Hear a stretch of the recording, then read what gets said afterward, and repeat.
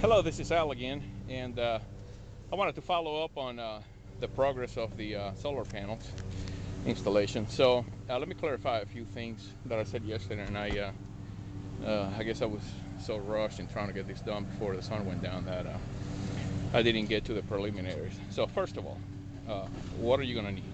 Well, you're going to need a tape measure. You're going to need some exterior grade 2.5-inch screws.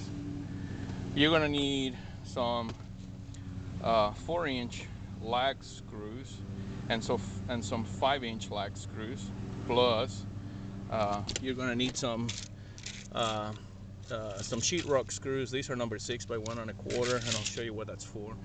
And then you're also going to need these junction boxes, which are going to be used like combiner boxes.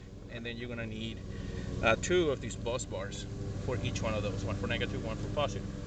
And then you're also going to need 1/4-inch by 1 1/4 flat washers. So these are 1/4-inch lag bolts, 4-inch, 5-inch, 1/4-inch washer by 1 1/4 size diameter, number 6 by 1 1/4 plastic junction box, 2 bus bars, and 2.5-inch TechMate exterior screws, plus obviously, tape measure, drill bits, all that kind of jazz. So I mounted it to the steel roof. So what does that mean? I can't really lay down a 4x4 because of the ridges. So what I did is I measured from the widest part of the ridge, which is here, because these ridges are kind of beveled like that. From here to here is 9 inches. So I settle on 8 inches. That way I'd have 1 inch play either way, or a 1/2 inch in between.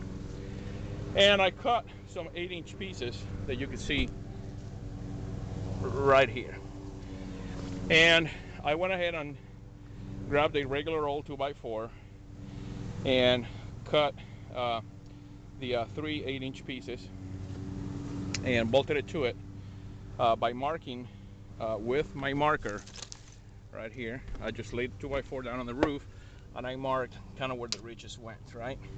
And I did that for each one of those, so that when I cut the 8-inch pieces, I was able then to use these 2.5-inch TechMate screws, only one, and screw it to it. Why do I need to do that? Well, so I can raise it high enough for the 2x4 to go across.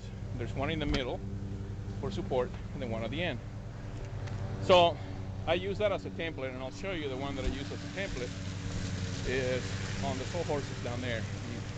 Kind of hard to see, but there it is, where all the screws and stuff are on top. That's my template there, or my jig, I guess. So then I came over here, and after I built my 2x4s and the 2x12, and I screwed them down with the 5-inch lag screws. I just went straight down into the roof, right? And I put 1, 2, 3, there's 4 for each one. I put 2 over there, 1 over here, 1 over here, and 1 over here. The 2x12 has, a couple more. And then same thing for the top one that has 4 screws, a 2x4. So then remember I told you about that little piece of angle iron? Well, there it is. And what I do, and this is based on experiences, I already had the hard time of doing it. Don't screw it down with the screws that are in the front. Screw the screws in the back. So when you lay down the panel on top, you can get this thing out. So that's what I did. I went ahead and put 1 screw there, you can see it, and another one over there. And now it's nice and easy for me to lay the panels on top. They'll stay there, and then take the screws out. So the first 2 panels, as you can see, are up and running.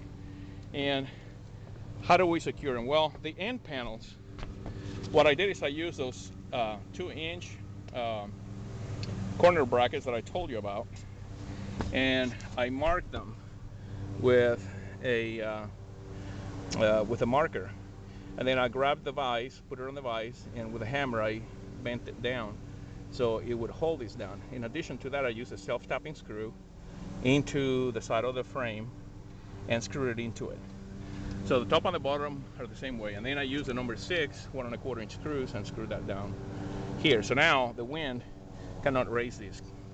In between the panels, you grab the cables and you get them out so you can play with them and have room to, you know, maneuver.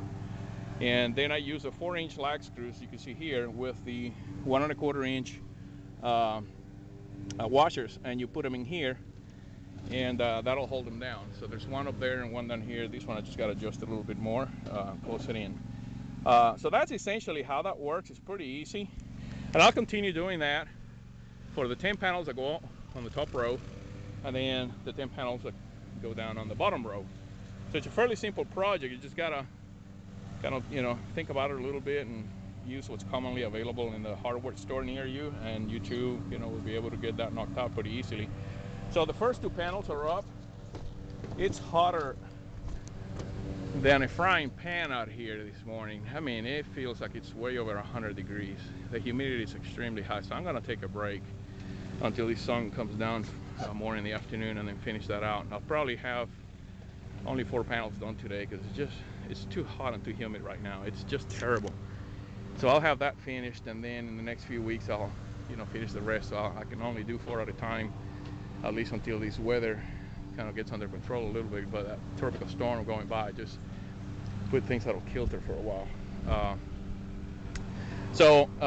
Essentially that's it for now. That's the update, and I will give you another update on a couple things here in a couple of minutes, and you'll be able to see that video also today.